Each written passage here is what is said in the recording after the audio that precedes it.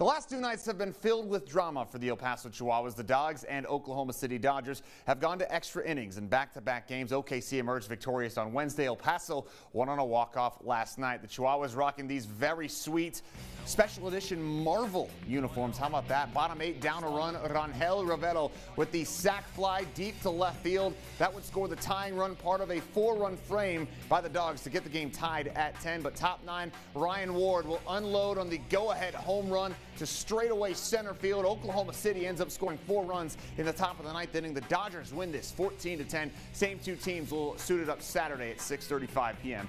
at Southwest University Park.